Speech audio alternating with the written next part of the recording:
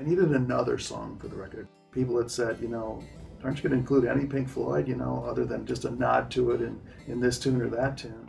Gary had once suggested that I do something a little bit more low-key to show off a little bit of, you know, the more gentle side of my playing.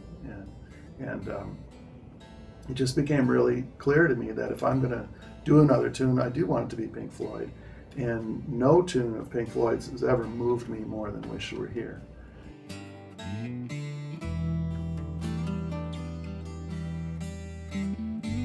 So I had to think, you know, conceptualize, okay, how do I want to do this and not, you know, not dishonor the tune, certainly not do a caricature of the tune, but something that would really, you know, take it to a different place, but really to honor it.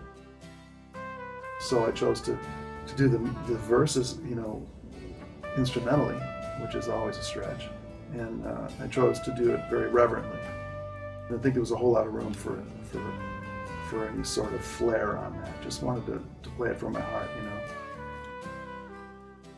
But when it comes to that chorus, there was no way to do that instrumentally that I could imagine that would give it its due justice. And so I wanted to make it bigger than big, Mahler-esque.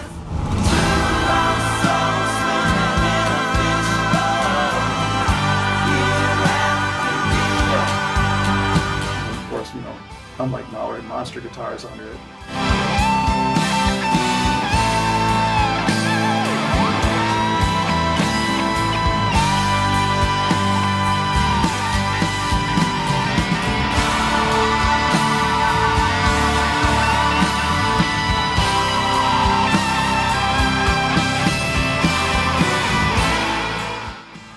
Really takes me full circle as to, okay, this is really what I liked. This is what I was about.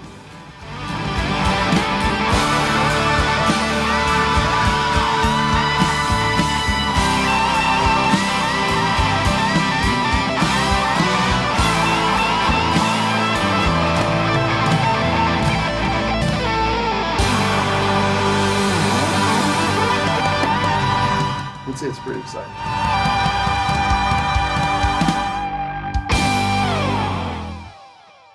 Dug that, man. Epically historic, sick to the bone. To the bone, man.